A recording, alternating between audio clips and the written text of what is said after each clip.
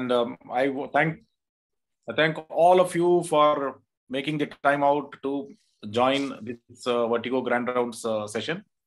So today we have Dr. Pratik, Dr. Pratik will be presenting the case. As usual, we are going to have a case presentation followed by the consultant who is going to be presenting the case. He's going to present the case and then ask some questions. After which I will be giving some context setting or background information, giving slides. Then after which all the questions are going to be taken one by one and our panelists will have a go at attempting to answer them. As always, here we try to discuss without the fear of being judged. Okay, it's a free thought. It's thinking as we go, whatever, because that is how we all grow. So today, Dr. Pratik has chosen a patient of fluctuant sensorineural hearing loss and without vertigo. And that is not because we have run out of cases of vertigo, but that is actually because what happens in the cochlea, these kind of fluctuant things can show insights into our vertigo patient. You can throw insights into the recurrent vertigos that happen. Okay. So thank you all for joining again. So today, what all we have, Dr. Pratik, as I said, we have as panelists Dr. Amit Keshav, additional professor in neurotology at Sanjay Gandhi Postgraduate Institute of Medical Sciences. He is a man with more than 15 book chapters and 50 publications to his credit. Okay, and he has received various fellowships, including the London Temporal Bone Course Fellowship at the Guy's and St. Thomas Hospital, London, UICC ICE RITT Fellowship in Anterior Skull Base at Faculty of Medicine, University of Malaya, Malaysia, American Academy Fellowship at Hauser Institute, Los Angeles, USA, and FHNO Travel Fellowship at Tata Memorial Center, Mumbai. Then we have Dr. Avinash Bijlani, who is going to be joining in a few more minutes. He is a neurologist and ENT surgeon practicing in Delhi.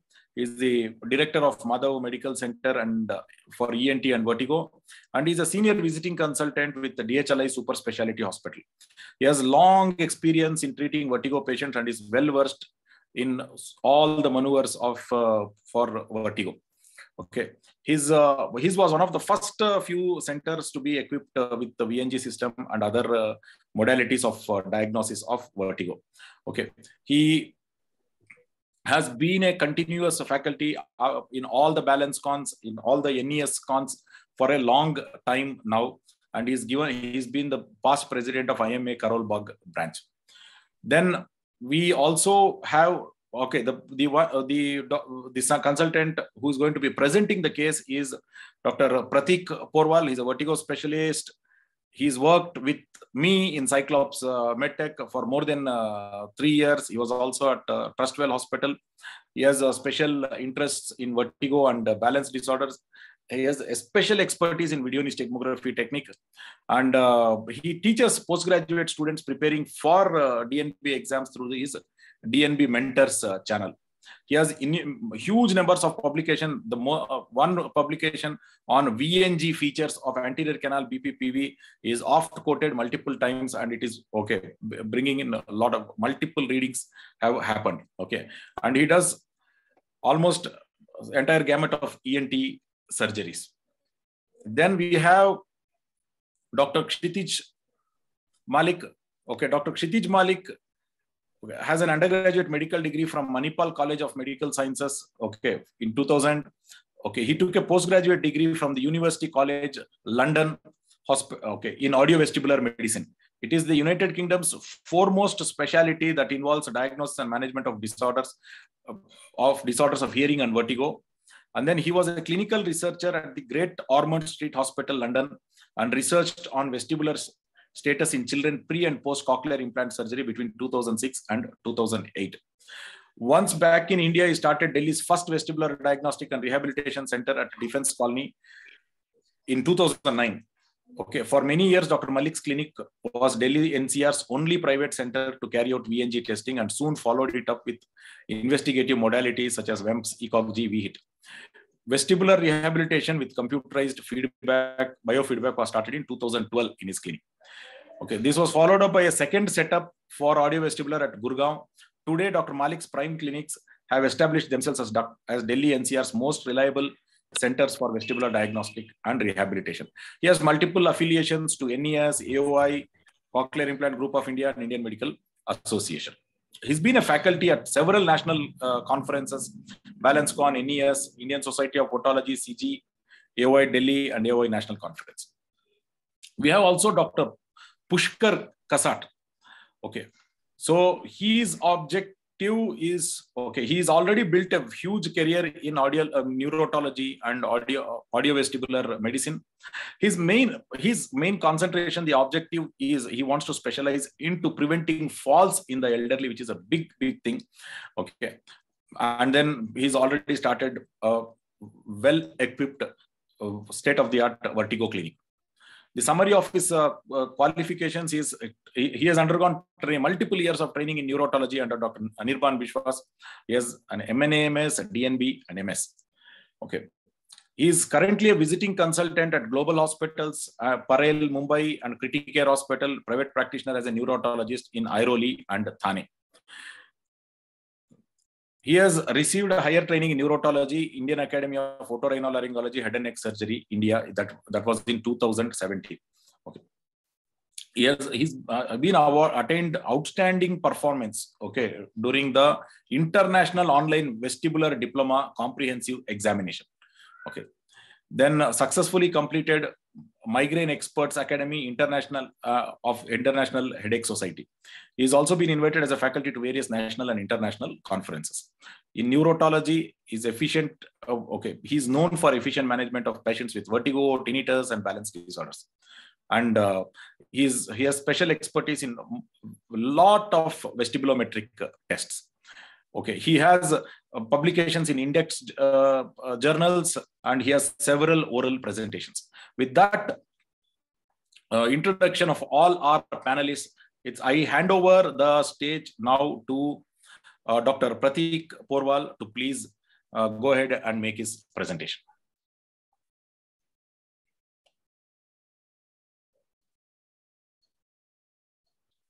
Thank you so much, sir. So I will be presenting a case of my very dear friend. He's suffering from a few disorders. So I will start with the chronological order. So this particular thing started in December of 2020. So in the right ear, he had severe oral fullness, which was associated with tinnitus and hearing loss. This particular thing was not associated with vertigo. It lasted for around 8 to 10 days, and then everything returned to normal. The hearing also returned to normal. The tinnitus and oral fullness was completely gone. Then in between January and May 2021, he had these recurrent attack, which is lasting for like after a gap of 20 to 30 days, each lasting for around 10 to 12 days. He had COVID in May, but that was during the asymptomatic periods, and he has no attacks during those particular time. Then in August 21, he again had right ear tinnitus, which was very severe, oral fullness, which was again very severe, and a hearing loss. This was the time when there was the lockdown was partially lifted, and he went to his nearby ENT doctor, and the PTA was done. The first PTA done was completely normal because it was between the asymptomatic period. Now the attacks are actually lasting for 8 to 10 days, and every symptoms actually return to normal on 12th day, like after 1 or 2 days. So this is the pure tone audiometry of 18th of August. We can see that the hearing is within normal limits. And on September 2021, we can see that there is a mild hearing loss in the low frequency zone. Then between September and November 2021, he again had very severe tinnitus, oral fullness, which was very severe that he used to hold his ear and he was not able to see any patient. And hearing loss was also very severe. These times, the attacks were lasting around 10 days and everything returned to normal as the attack subsided. he also noticed that the severity and duration of symptomatic days are increasing. And after each attack, like the first attack and the second attack and the fifth attack, the duration and the severity of attacks are getting increased. And the asymptomatic period or the gap between the two attacks is decreasing. So in September, he did his PTA again, and it was showing 40 dB in low frequency hertz. Then PTA in November was showing normal hearing. So this is the pure tone audiometry in November, and it was approximately normal. So first pattern we have seen is the hearing loss is coming back, or it is returning to the normal level. Then between November and December, he took beta-histine, diuretics, low-sal diet without any relief. He went to Delhi and then he did WEMP, ECOG, MRI brain, pure tone audiometry, all were completely normal. Between January and February, he continued the same treatment, and the frequency of attacks are now increased. Like within a month, he used to have 4 to 5 attacks. Between April and May 22, he went to SGPGI, and then the markers for autoimmune disease were done, like ANCA, ANA, ESR, RA, viral markers, CBC, etc., and all were completely normal. There he took 3 doses of intratympanic dexamethasone at 10 days interval, and he felt better for approximately 40 days. The attacks are now lasting for only 1 to 2 days, and the severity is also less. This is the MRI of the patient, and MRI is completely normal. This is the PTA pure tone audiometry. This initial PTA was done in March. We can see that there is a low frequency hearing loss at 200 and 500 Hz. And then we can see that after the intratympanic DEXA, the hearing has improved in April.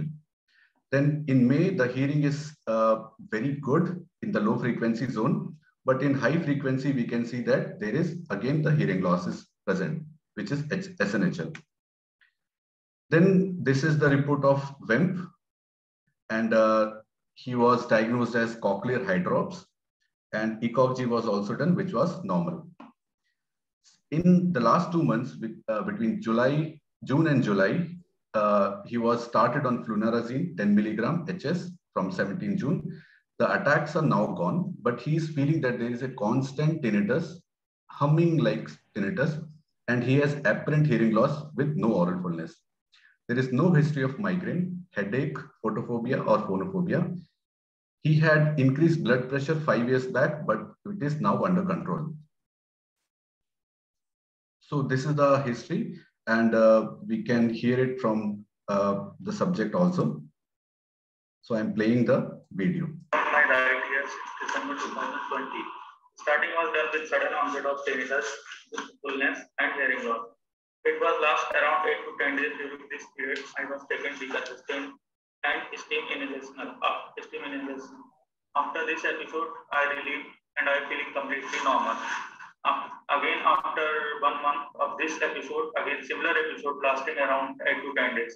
Similarly, I was taken again the same thing, and it was relieved, and I was feeling completely normal. After 2 to similar 3 episodes, I was consulted from ENT doctor. They performed pure tone audiometry, and it was showing some degree of SNHL and conducting dizziness.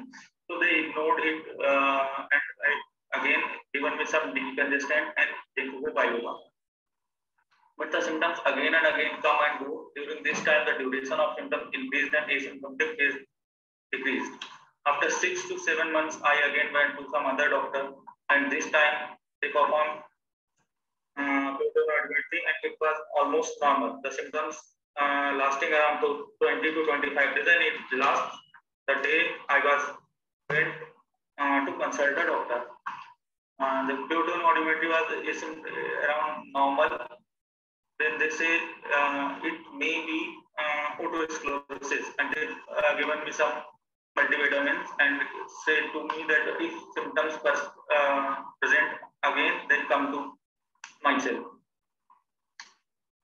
After this, the episode again started after 20 days. This time I was consulted some other ENT doctor, and they said the hearing loss, tinnitus, and oral numbness, it may be indicate Meniere's disease, and they started the treatment on the line of Meniere's disease.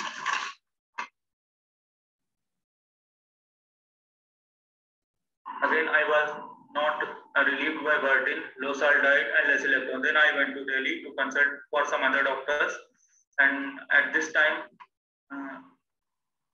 I have done my MRI, that was normal, total audiometry was normal, ECG was normal. At this time, I am 2020, I went to SGPGI to meet Dr. Amin Kesari. They said is cochlear head-off and start given intratympanic steroid 3 doses and oral steroid for 2 months. After intratympanic injection, symptoms relieved for 1 month, and again it developed tinnitus, hearing loss, and oral fullness. Now I am on Sibelium 10 mg since last 1.5 months, and I am feeling mild tinnitus, mild hearing loss, but no oral fullness. Thank you. So this was the video, and I would like to ask the panelist whether it is a Meniere's disease or it is a atypical Meniere's disease, why the hearing loss is coming back again, and why not it is just a feature of vestibular migraine, because in vestibular migraine, the duration of attacks are usually longer, but not in Meniere's disease. So these are my few questions. And what should we do? Should we continue treating the patient on anti-migraine therapy plus Vertigo, or should we give any other therapy? So, Dr. Srinivas, yeah, so I will share my slide, and then after that we will take the panelists' views on each of your questions. I will want you to come back, Pratik, to ask one question after the other. Okay. Sure, sir. Okay. I hope you are able to see the screen. Yes, sir. Okay. That's good. So, welcome to yet another Vertigo Grand Rounds. Okay. So, some recognized and reasonably accepted causes of fluctuant sensorineural hearing loss is as part of Meniere's disease, where we consider it as cochlear Meniere's or atypical Meniere's, what Scott Brown calls as atypical Meniere's or purely cochlear Meniere's, which is only isolated to the cochlea. So that is one thing, and that is one thing that all the time we think of when this kind of a patient comes, most of the time. There are some other causes of fluctuant hearing loss which are documented, very well documented, that is because of large vestibular aqueduct. Then there are some other explanations which are given, which also have found some acceptance, that this recurrent fluctuant sensorineural hearing loss. Okay, recurrent. I mean, when we go to Scott Brown, so textbook, the two things are there. One is sudden sensorineural hearing loss, and another is fluctuant sensorineural hearing loss. So when it comes to fluctuant sensorineural hearing loss, viral reactivation, okay, having parallel to herpes lesion of the skin or mucosa. You see, when we get a herpes lesion on the lip or something, okay, when we are stressed out or something happens or the environment changes, a lesion appears, it is there for 4 or 5 days, and then it disappears on its own. So like that, and that keeps happening over the years. Okay, it can happen multiple times. So if something like that kind of a viral reactivation is happening, maybe that also could be causing this. Then, of course, we have the autoimmune inner ear disease, which has been there for a long time, that kind of discussion. But then they are known for rapid progression. And then a new entity that has started becoming described of late is auto-inflammatory inner ear conditions. In fact, if you go to YouTube channel by the House Ear Institute, House Neurotology sessions, we get a couple of very good lectures on auto-inflammatory inner ear conditions. Okay, but then what one thing we have not been applied much, okay, is channelopathies. Okay, as channelopathies as an explanation. When we look at episodic disorders elsewhere and channelopathies as an explanation for them, it is quite established that when it comes to the epilepsy being an episodic disorder, that there is a clear-cut association of channelopathies being demonstrated. In migraine, lot of phenotypes, okay, channelopathies are getting demonstrated. Episodic ataxias, okay, it is always considered as a channelopathy. And then periodic paralysis of patients, okay, where they here also there are channelopathies. So we have problems with channelopathies which actually present as episodic disorders. Okay, these are gene mutations which lead to a particular small amount of change, a little change in the potassium channels or calcium channels, or even for that matter, sodium channels. Okay, so if in the brain, okay, in the central nervous system, a channelopathy will become a circuitopathy, which means a channel, because neurons are connected, interconnected one to one another. If there is a one channel not functional, then that actually ends up becoming a problem in the entire circuit. Okay, so it is like that. So that channelopathies can become circuitopathies and predispose patients to this episodic event. Then there can also be situations like the condition where we saw in the periodic paralysis link, channelopathy is actually cause a loss of function in a particular cell. Okay, it can be motor cell is what is. Why not sensory cell? Okay, why not one channelopathy can cause a loss of function in a sensory cell for a short duration of time? Why, though the channel is problematic all the time, okay, that gene mutation is there, but why people only develop episodic events? Okay, maybe it is related to the epigenetic expression, okay, epigenetic influences where a gene expression changes, okay, like environmental influences can up or down regulate gene expression. These genes may be encoding for channels. So the number of channels that are present on a particular neuron may increase, may decrease. The number of receptors may increase or decrease. Even the ligands may increase, decrease. These kind of things can happen and lead to at that particular point of time. Maybe it is just after a season change. Maybe it is just after a certain stress. Maybe it is just after having eaten something, after being exposed to certain smell, and after a few hours or something, or a new drug, whatever. All of these things can, okay, cause epigenetic influences and further lead to up and down regulation of these things, leading to episodic events. Now the question is, why not consider this also is one more thing? Okay, why not consider channel? Because the moment we start even opening our minds to this possibility that this is also a big possibility that this channelopathies, then what would happen is the number of drugs, suddenly the kind of drugs and the reasoning behind how those drugs, see, not just the number of drugs, not just the kind of drugs we use, the reasoning we use why those drugs work or have been working also starts changing. Take the example of Meniere's disease, okay, and see the number of patients, okay, number of physicians who actually use acetazolamide, and with reasonable amount of success in a subgroup of patients. In a subgroup of patients, there is reasonable amount of success even with acetazolamide. So is it actually the diuretic action of acetazolamide, or is it the acetazolamide action which also brings about improvement in episodic ataxias, in periodic paralysis? Okay.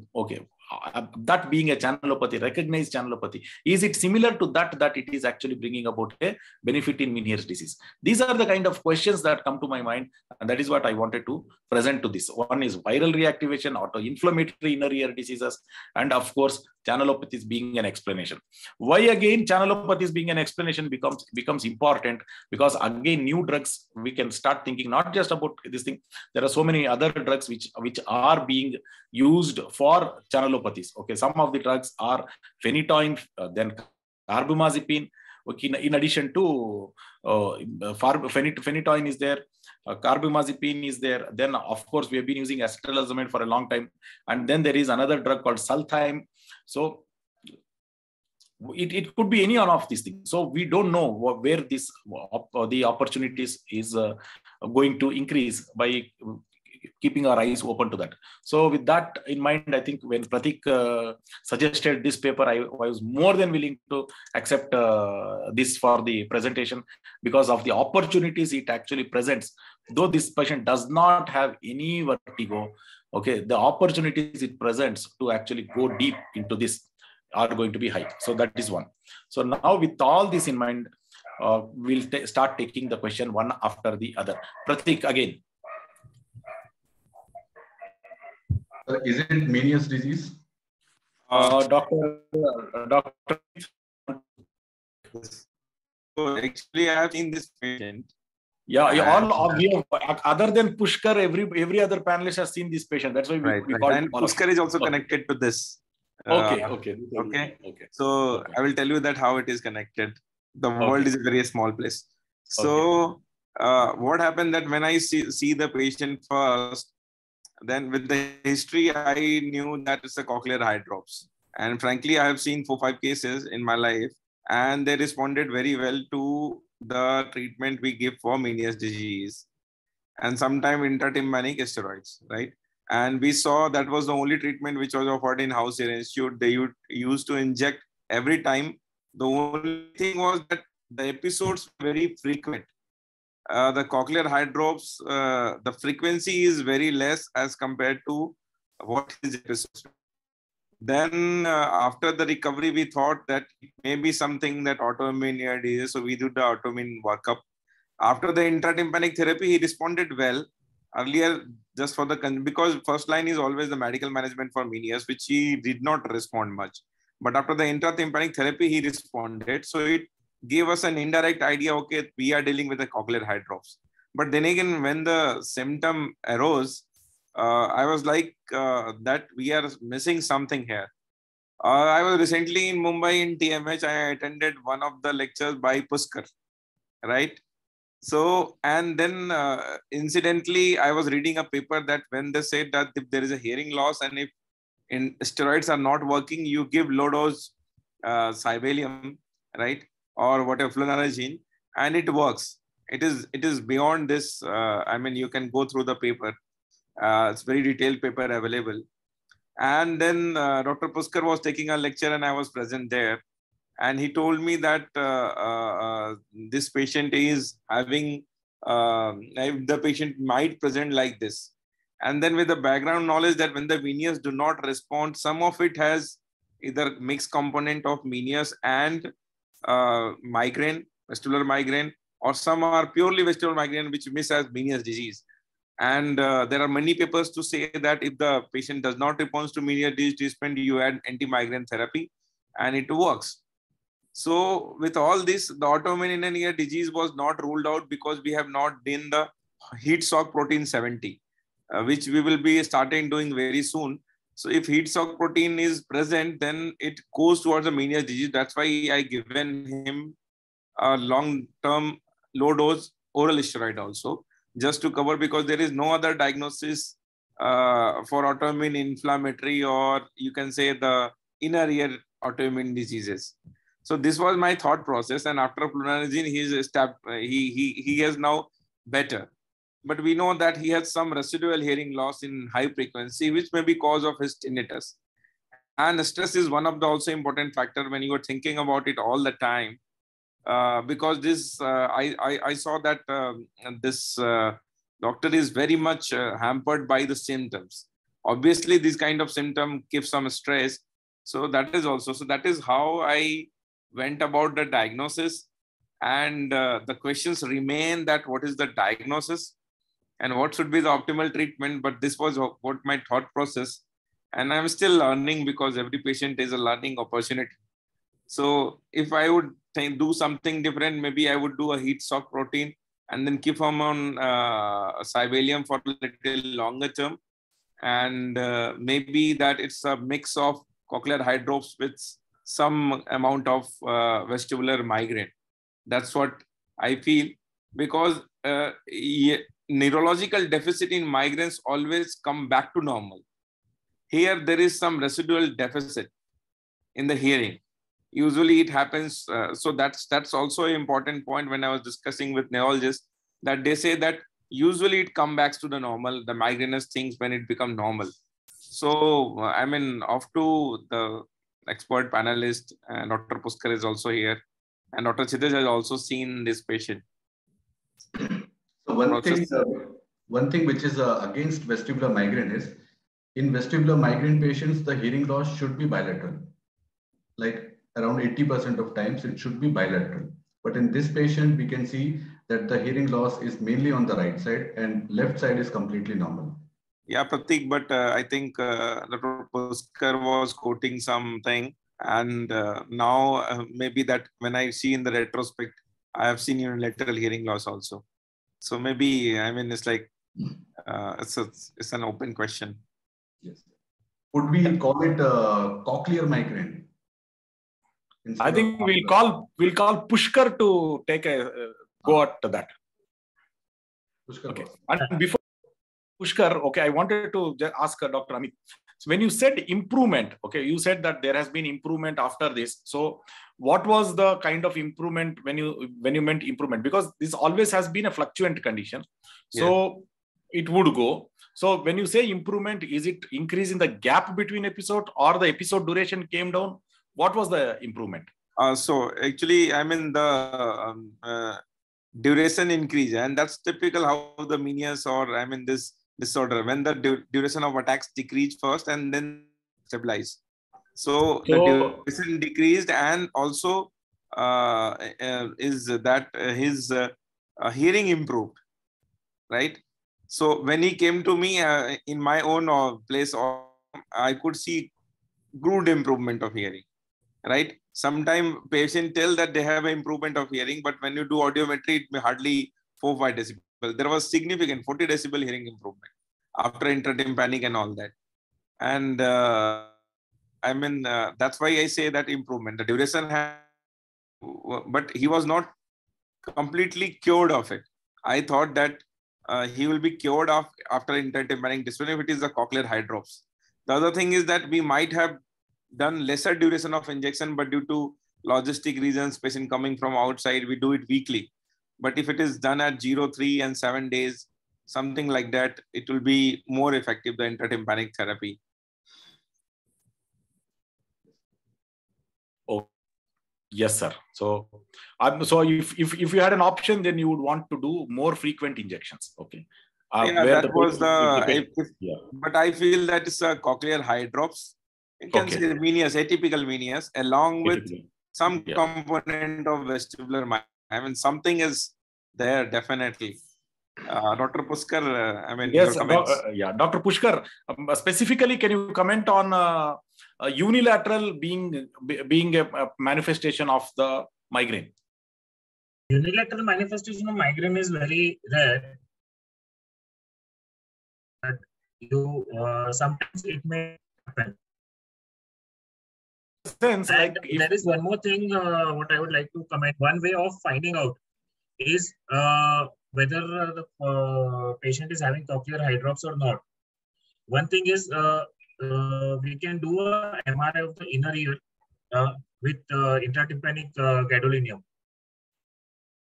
So we will come to know whether the endolymph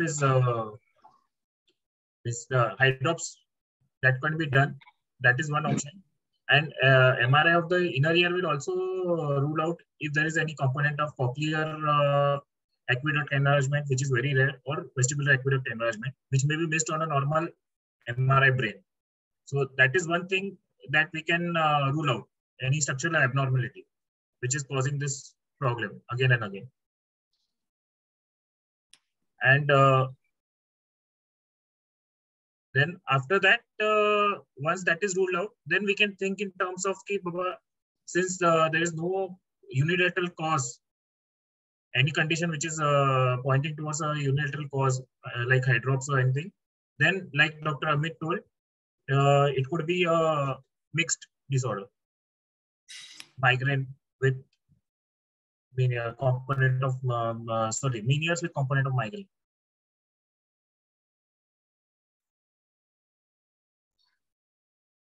And between intratympanic gadolinium and IV gadolinium, what is your preference, Dr. Pushkar? I have not tried both very much in my patients, but for this specific case, I would say that intratympanic gadolinium is better because it will concentrate and we will come to know whether there is any small fissure or something is leaking. Okay. So I mean, just coming to that, we have done an MRI. And the couple of other issues also come up when they have unilateral issues. Like there may be some vascular loop. Okay. So that also causes hearing loss. But the improvement to near normal is not seen. In large vestibular aqueduct, we can very well find in MRI. We are very because we do a lot of cochlear implants. So we are very, and also with every episode.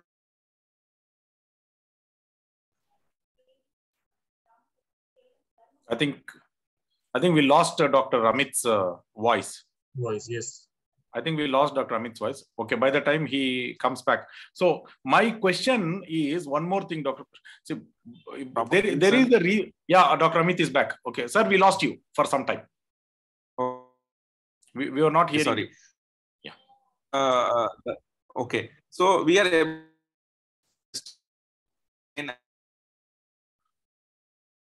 okay. Looks like Dr. Amit. Audible. No, sir. You're not audible. Okay, that is okay. Okay, right. Okay. By the time Dr. Amit's voice gets okay, he becomes audible, we'll just take the other question. I just want to ask Dr. Avinash Bijlani, since Dr. Amit mentioned about vascular loops, and Dr. Bijlani has worked quite a lot on vascular loops and so maybe he is a better person to comment about that. Yeah. So and for that, I want to ask one more thing is, I will take in Dr. Avinash Bijlani, and then Dr. Bijlani can also comment. See, between intratympanic and intravenous gadolinium, okay, between intratympanic and intravenous gadolinium, there is a temptation to use intravenous if inversion recovery, that 4 hours later inversion recovery gadolinium is going to show the endolymphatic eye drops. The temptation to use intravenous gadolinium is that simultaneously you can do multiple other things. In the sense, you can use the same opportunity to do an angio, you can use the same opportunity to do a veno, you can use the same opportunity to probably screen for small vestibular schwannoma. So much new opportunities will come up if you give intravenous. Only thing. But if you only go intratympanic, then we will only get an opportunity to look at only the inner ear condition. So because of that, we have an opportunity. There is going to be that temptation to go for intratympanic, intravenous. I'm getting tempted. In fact, I got 2 of my latest patients with intravenous gadolinium with 4 hours later inversion recovery rather than intratympanic. Again, intratympanic means again you'll have to poke both ears. These kind of things used to happen. But then we really need to probably put all our experiences together and decide which is actually better for endolymphatic eye drops. I think that we will put in the days to come, we will get to know. Dr. Bijlani, so what possibility that this kind of a presentation is actually at least precipitated by vascular loop? Well, the possibility is always there, but in this particular patient, I think Dr. Amit Keshi just mentioned that they have already got an MRI done. Okay. And I'm not sure whether a CIS sequence or a Fiesta sequence was done. And if it was done and there is no vascular loop, so in this patient, that's out of the question. That answers the first part. That was done, sir. Not a CIS sequence not done? Done. CIS was done and it was normal, completely normal. Oh, great. So for this patient, this particular diagnosis is out as far as this particular patient is concerned. But in general, yes, why not? Because there are so many papers where I've read that isolated hearing loss and tinnitus minus the vertigo, you can definitely have it in vestibular paroxysmia with the loop. So in fact, there's a typical type of tinnitus also reported, quite rare although, typewriter tinnitus, right? And hearing loss. Both have been reported. So that is a possibility, albeit the fact that in this patient, no, because if the MRI is done, say sequence is done, there's no point in thinking on those lines. Now, since I've been given the opportunity to say something, I think EVA, that is the enlarged vestibular aqueduct, is already ruled out because, first of all, the progression is very rapid in EVA and it presents more often in childhood, right? And moreover, it is by and large, in at least 80% of the patients, it's bilateral. So that particular, because I was listening to Dr. Srinivas talking about all the possible diagnoses, the differential diagnosis. So EVA is out. And autoimmune has been rolled out by the multiple tests also. So I think it boils down to migraine versus Meniere's. And since we know that they form a complex, and both the diseases can be co-present, and sometimes it can be very difficult to differentiate between the two. Now, since the patient, in his best interest, he has responded so well to flunarizine, I think I would think in terms of a Meniere's migraine complex. Dr. Kshitij, what were your thoughts when this patient presented to you? And how did your thought process run? Sir, I am an aberration here because I got a call from Dr. Pratik that his classmate is coming. And I welcomed him, and Dr. Pratik had asked for 2 tests, so I didn't even take the history. I said, he's his friend, so he's my friend, so we just got it done. So I'm probably the least informed clinician here, despite having seen the patient, because I didn't really take it as my patient. I took it as his patient. I'm just sort of the conduit to get the test done. So, is there specific thing that you want to ask me about this? No. But okay, considering that this patient is going to be your patient, then like how do you like what is your thought process at this stage? So at this stage, if I've seen a lot of things having been tried and some of them have worked, again, we would go in the direction of the therapeutic trial bit, that whatever works is indicative of what the primary concern is. And in that therapeutic trial armamentarium, what are the things you will think of? No, it's already been done. So I really don't need to visualize anything. Dr. Keshri has given him intratympanic steroids. He seems to feel that they work well. By the way, here, the studies in Hauser Institute about intratympanic steroids, I think the concentration of dexamethasone is way more than the concentration we use in India. So that may also alter some of the results, and we can't really... I mean, I'm sure you got good results. Had we used even higher concentrates of dexamethasone, I think they used 10... I agree. I agree. The strength is quite good.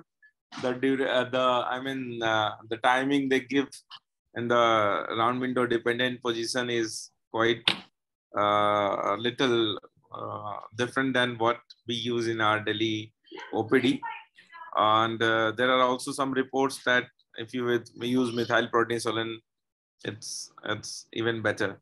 But the concentration, because if it is a buffered solution or something, it will be better. I agree with you, Dr. Citizen, on this point, because the maximum strength we have got is 80 mg per 2 ml. So when we give 0.5 ml, that the max we can give in the middle ear, it's around 20 mg. And some people have good aqua pouring channels through round window or through the cochlear, the wall window also. But some do not have that. So a better concentration will really help out, no doubt about it. So better concentration in the sense, what exactly is the concentration that we use there? I think it was 60 mg, 40 or 60 mg in 1 ml, if I remember well. Okay, that's huge. That's huge. I don't remember well because it has been almost 6 years. And I remember that what strength we have got, because there is no preparation in the market and the volume is limited. You can put more volume, it goes in the session tube, and then absolutely all the absolutely. You can't exactly. You can't put more than 0.3 or 0.4. And one more thing, you are talking, Dr. Amit, you mentioned something, and thanks to Dr. Kshitij for bringing about this point of high concentration dexamethasone.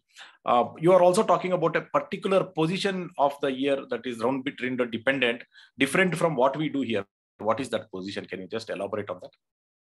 Sir, actually, what happened when they when they put intratympanic, they put phenol on the tympanic membrane that kind of give the anesthesia to that area and become that area become little whitish. So they go through it, and there is small long needle. They put it and then rotate the patient head and then put in the dependent position, and they lie down the patient chair. The patient lie down. They put up the light for 10 to 15 minutes and tell patient to relax, not to swallow too much. So around 15 minutes in the dependent position, head is in the little dependent position, lower than that, and the chair is taken down. So the patient is sitting, but his all torso is down, and then they rotate into the other direction. If they're putting in the left side, they rotate head on the other direction, and then in this way. So they make the round window area dependent, and then put it there, patient for 10 to 15 minutes to rest. They put off the light, and then the patient, they tell them to rest for 15-20 minutes. After that, he's made to get up, and then, because for Meniere's also, they do not have beta-acetine since long. So for Meniere's also, they do not use gentamicin because of the litigation issues. So they use dexamethasone as frontline. If it does not work, they do intrahepatic sac decompression. And because the beta-acetine, they sometimes source from Canada and all that, because in Canada it is available. Now it's available in US, I guess, since last 1-2 years. So 16 to till 2018-19, it was not available, the beta-acetine. So they have only had diuretics and intratympanic dex and intrahepatic sac decompression. I think I agree with you in the sense, I think we also should be using intratympanic dexamethasone more frequently. It is an underutilized medicine. Maybe we should use more, and then probably we should have an advocacy so that our pharma like regulator allows the higher, because I've had talks with some of the pharma manufacturers, and they tell the problem is with the regulator giving permission for higher concentrations, which they are not giving, because it should not be utilized for something else or whatever reason. Maybe for a pure intratympanic purpose, they should start thinking of making a higher concentration of intratympanic available. So we have also among our participants here, Dr. Yana Voda. Okay, she is from Romania, and I heard she's a very good friend, and I've had the opportunity of visiting her place. It's one of the most well-equipped across the globe. Vertigo clinics, 2 clinics. She heads 2 Vertigo clinics. Okay, in 2 cities, 500 kilometers apart. Everything that you ask for in Vertigo is there in their setup. Okay, they have around 20 people, 5 ENT surgeons, and remaining people drawn from physiotherapy. Okay, so they give a lot of care. She's there in the group here. Okay, if I would like to ask Madam Dr. Yana if she can unmute herself and hello, sir. Hello, ma'am. What concentration of dexamethasone do you have in Romania? We have, hello, sir. Yes, I'm sorry for my connection. It's totally unstable, but I hear you and I see you a little bit. In Romania, we have 2 types of dexamethasone. We have 4 milligrams and 8 milligrams. We use 4 milligrams of dexamethasone. Okay. Yes, and we use the style described already by the doctor who talked about how to put the patient, how to put the ear in a position to be sure that you have the dexamethasone on the round window. At least we'll leave this patient near 40 minutes in this position to have a good absorption. We hope that we have it. For this case, important it's to the time. In my head, it's only unilateral disease. It's fluctuating. Should be something there. I had, unfortunately, a patient with paraneoplastic pathology. I had one with hearing loss, fluctuating hearing loss, unilateral, and also I had an VPPB or migraine-like symptom with vertigo. It finally was metastatic breast cancer. So I hope will be not neoplastic pathology in this case, but when I don't know the real etiology,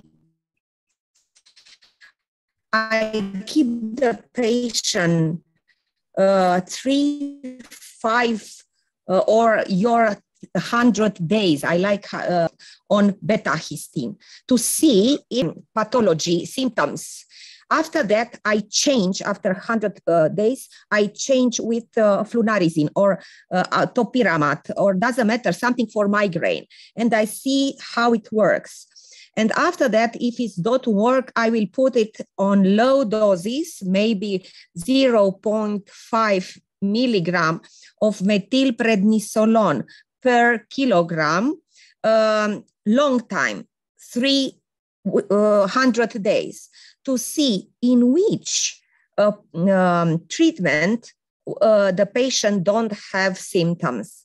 So maybe this also can help, because we had a lot of patients with bilateral fluctuation of hearing loss. 1 week in left side, 1 week in right side, and after that again, and was not autoimmune disease. I have 2 or 3 Cogan syndrome that was only with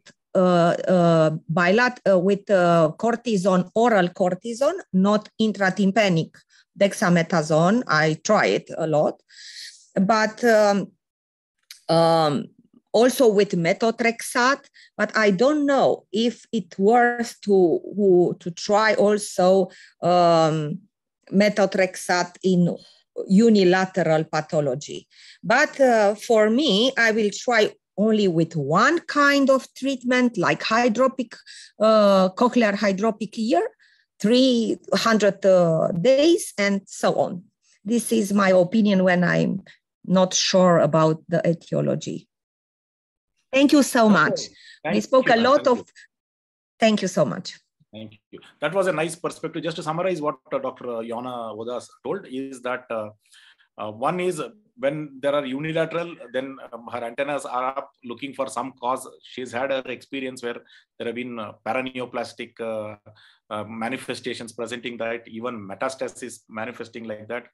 And then she spoke about her regimen of first trying beta histine, then trying anti-migraine agent.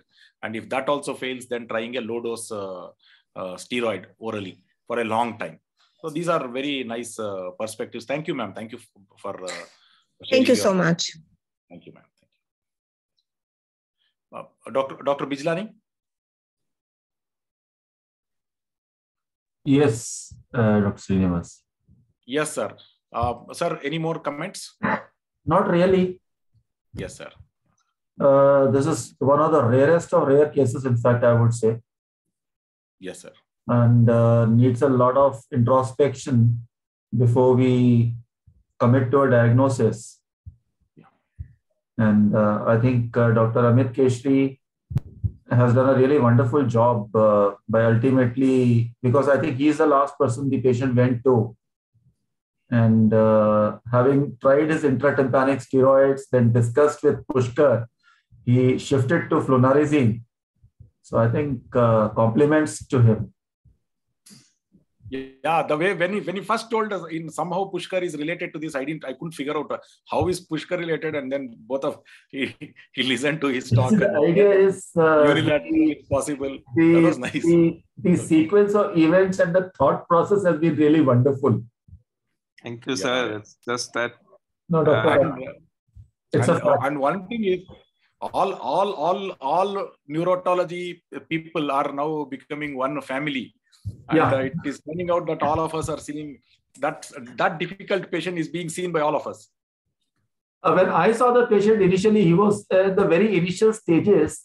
I think Dr. Pratik, right? I think after you had seen the patient, you sent him to me. In between, he had been to a hospital, and I saw the audiogram from that hospital also. Yes. So things were pretty ambiguous at that point of time.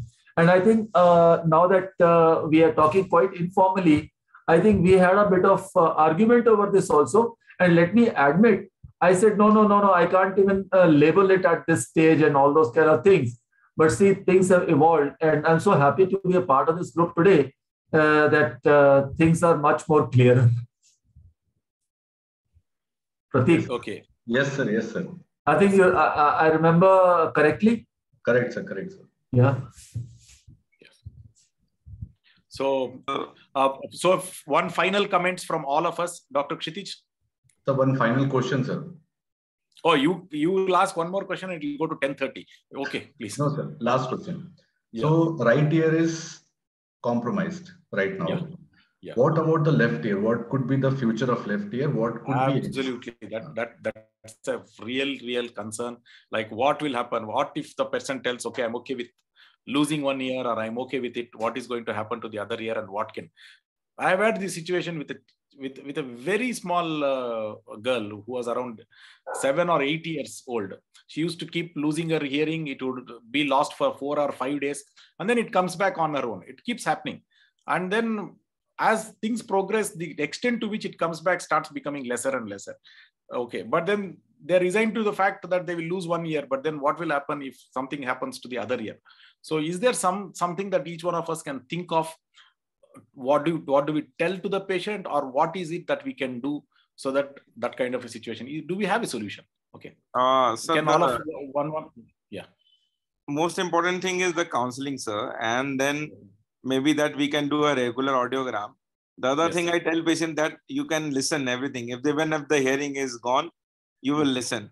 So the stress you have to take away from the patient, and then counsel him properly that you may, but that's not the because unilateral hearing loss we see daily in day-to-day life from sudden causes or from other causes. In fluctuating hearing loss, what works, like the girl you said, is I have wonderful result with hyperbaric oxygen therapy. So hyperbaric oxygen therapy works really very well for recent onset because it is a very good free radical scavenging, and I have read multiple papers about it. So we are giving and we are getting. I mean, not. So where do you send the patients, sir? Good results. So we take around 20 dives. And it's available in plastic surgery department in one of the medical colleges. So we send our patient there, and they have been, I mean, the deterioration is stopped. That is for sure. Improvement also happens. Suppose I have given a patient of sudden SNHL intratympanic therapy, and he has not responded or responded partially. Then I tell them to get hyperbaric oxygen. If they are from the Lucknow, they are able to take it. When they are coming from outside, then it's a difficult possibility. It's in the government hospital, it's quite cheap. But now hyperbaric oxygen is available in every metro for various purposes. And this is very, very good. I will tell all the audience to read about it in SNHL, and it is very good. Because there was a study that when they do less oxygen in medical students, the DPOE become distorted, and then when they reoxygenated them, the DPOE came back to the normal. So there are various studies. So we can think about these lines of management for SNHL. And the other year, we just need to maybe that counseling and a strict follow-up every 6 monthly. If nothing happens for 3-4 visits, then it's less likely to get affected. So 6 months is the time that you will take that. Okay. Now, you want a window period of 6 months. Okay. That's again hyperbaric oxygen. I think oxygen is one thing all of us will start exploring who has in each of our cities. And thank you for that information also, Dr. Amit. Okay. Final thoughts from each one of us. Can I start with Dr. Kshitij? Yeah. So I'll give my final thoughts, and before that, I would like to share my screen, G, if that's possible. Yes, sir. Yeah, that is possible. You are one of the co-hosts. G, when I said it's possible, I meant can I do it in terms of my ability. Okay, can you see my screen, sir? Yeah. Okay. So this was when the patient came to me. If you can read that. Yeah. And so this was Dr. Pradeek's case. I didn't even put the complaints and all. It was Perry. The point here is he came in the asymptomatic phase. Okay. Now, in the asymptomatic phase, the ECOG is likely to be negative. We did it. I also noticed that you're on the top, you're written free of cost. Sir, it was Dr. Pratik's patient. It's the same thing, no? It's one team. Okay. He's a classmate, as in like classmate. Okay. And we don't charge doctors by default. That's our principle. Yes. Doctors go free. So, ECOG was negative because we did it in the asymptomatic phase. If we do it within 3 days of an attack, it works. Otherwise, I don't even bother doing it. VEMS was done because we wanted to make sure that, so I assume that the vestibular bit Dr. Pratik would have done, and VEMS we are just testing to see if there's any vestibular involvement, which could be occult or covert involvement and not visible. So it was all fine. But the more important part is that I asked him to visit our website because we have a test your hearing at home on our website, which is grossly inaccurate, which doesn't at all correspond to an audiogram that you do in clinic. However, it is a great tool for you to relatively check what was your hearing before and after.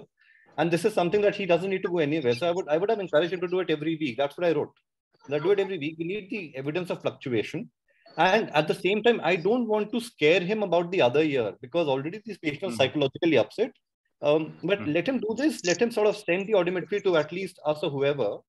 And we'll make sure that that if something is happening with the other year, we are proactive in at least detecting it. Whether we can treat it or not, of course, it's something which is beyond us. But at least we'll be proactively doing something about it. So testing the hearing at home can be done every week or every month. We don't really have to do it once in 6 months because we don't know if we'll be late about it. Also, when a patient has one bad ear and is relying on the good ear, then if the good ear starts going bad, he doesn't have a gold standard to compare. The bad ear he identified because, he'll say, I don't hear as good in the right as I hear in the left. All good. But all through, he will continue listening better in the left ear as compared to the right. So if the left is gradually going down, he would not even realize it very soon. He'll say, no, I hear better. This is my good ear. That's what happens in a profound hearing loss patient with moderate hearing loss in the other side. He comes and says, no, my other ear is perfect. Because that he has no comparison to be made. So we have to be more proactive. That's one. And my final thoughts are, sir, that this is a doctor that we are talking about, and this again puts into perspective how doctors are the most difficult patients. It's a very difficult case, and but I'm glad that he's getting the help that with so many excellent people like Dr. Keshri, Dr. Pushkar, Dr. Bijlani, all on the case. So that's brilliant, and all the best to Dr. Pratik's friend. That's all. And that's and one more thing, you brought a very nice perspective here, that is home monitoring of the hearing.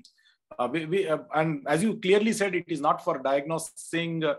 It doesn't match with the lab, but then it is very good for comparing your own hearing from before and later.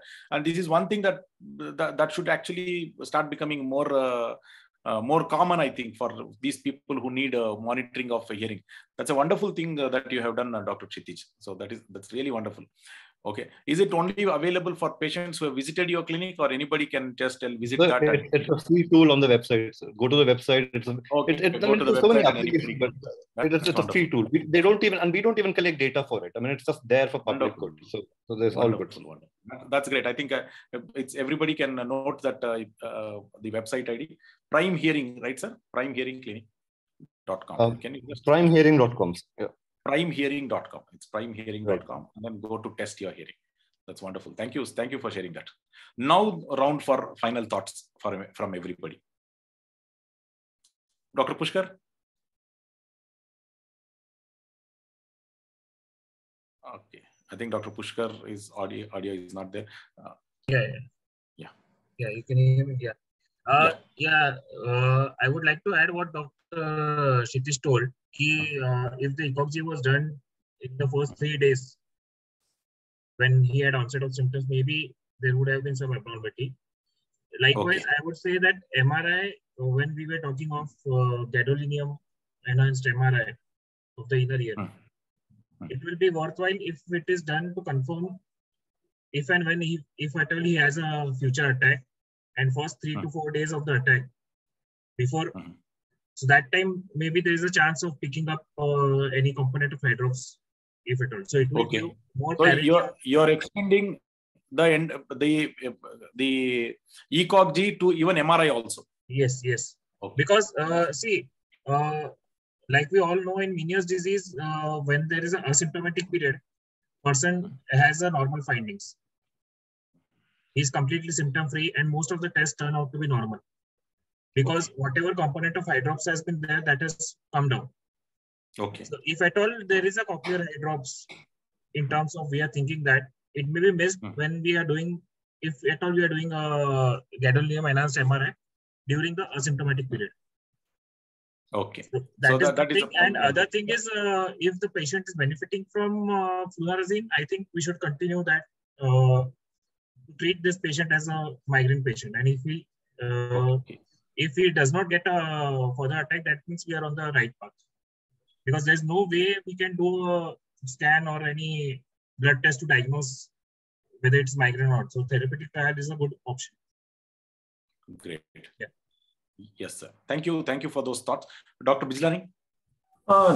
Continuing with what Dr. Pushkar just said, you see, what is hypothesized about Meniere's till now is hydrops occurs, then the membrane bursts, there's a mixing of the ions on both sides, perilymph, endolymph, and that toxicity is what causes the symptoms.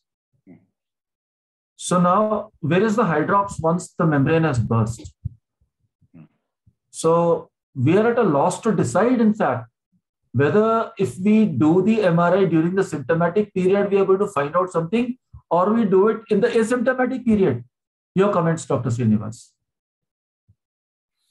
There are, in fact, what happened is the moment Pratik told that he is presenting this, I did some reading also. And there was a question that was raised, like, why does only the Reisner's membrane swell? Why doesn't the basilar membrane swell if the pressure increases? So that kind of questions were raised. Okay, if it was, it should balloon both sides. Why only the top side balloons up? Why the bottom side doesn't balloon? Okay, what is the, like, that kind of things. And that potassium mixing and all that, it's a very nice, potassium being mixed, and that leading to the peripheries, the nerves becoming hyperpolarized, and then because of that becoming numb. These kind of explanations, they are very, in the sense, they're very tempting and they're very satisfying. But what is a tempting and a satisfying explanation? Is it the real explanation? Okay. No. So what is the truth from the? Yeah. So that we know. In fact, I keep questioning whether Pratik knows the question. How many of our BPPVs are actually BPPVs? How many of them are actually because of the debris? And is there a small percentage of them which is not because of the debris? Okay, we keep asking that kind of question. So just because we have a good explanation which works, an explanation that actually seems to work, may not be the final explanation. Maybe there is something more beyond it. Okay, so keep our eyes open. And that is it. Maybe once we start collecting this, maybe MRIs we start collecting few days. Now we have a lot of, good thing is a lot of us have started doing MRIs for these patients. Some with intratympanic, some with intravenous. I have started with intravenous contrast. So let us see what happens after an attack, after some attack. Maybe 1 year down the line when we are having similar discussion, probably Bijlani sir, I think we should be able to answer this better. Right. Yes. So we are still 1 more year stage of speculating on things. Yes. And hoping for the best. When was the first time you presented a paper on vestibular paroxysmia? That was in 2015, 7 years before. Moscow. And still Moscow. And still, even today, we have unanswered questions in paroxysmia. Right. Very true. Only thing is we should keep this march forward, and slowly one after the other, one thing starts becoming more understood, and more understood. And we will swimming in untested. We are swimming in untested waters. Yeah. Uncharted voyage. Yeah. One after the other, one lighthouse after the other. We go on establishing one lighthouse. That will guide us through. Yeah, that'll keep guiding us. Okay, but we are doing a journey that is worth it. So, okay, it's a good thing. These are God-forsaken patients. Nobody takes care of them. So we are there for them. That's good. Okay, fine. So Okay. I think Dr. Kshitij has given his final say. Dr. Pushkar, Dr. Bijlani, Dr. Amit. Pratik, concluding remarks from you. Sir, I think we should continue with the same treatment. And as Dr. Kshitij said we should always like once a week, I think we should do a PTA. Like that. Absolutely. I think that's a new thing, and lot of us will start using his website. His website will start getting more visits from now onwards. From all of us. Definitely, I'll undergo my hearing test tomorrow. Okay, that's a new one, and that's a new thing, and that's a good contribution for a lot of us. Okay, so thank you so much, sir. And so with that, okay, thank you all. Thanks everybody for joining. Thanks Pratik for bringing this beautiful case. Okay, though it is only non-vertigo, but then a lot of perspectives related to vertigo also start coming up because of this particular patient, and maybe we'll have more better understanding. Definitely, a lot of things we learned from one another today, newer points. Okay, which will make us reach maybe next time we have better answers for these patients. Okay, so thank you all, and I thank all the panelists for joining. Dr. Pratik, thanks for the case. Dr. Pushkar, Dr. Bijlani, Dr. Kshitij, Dr. Amit, all of you, thank you so much for joining in at a short notice. Okay, we want to continue this Vertigo Grand Rounds every Friday. So the last Friday of every month is Grand Rounds. Please keep that in the calendar. And this is the kind of discussion we'll keep wanting to answer more and more questions. Okay, and thanks all of you for joining. Have a great Friday evening. Thank you all. Thank you, sir. Thank you, sir. Thank you for great presentation. Thank you.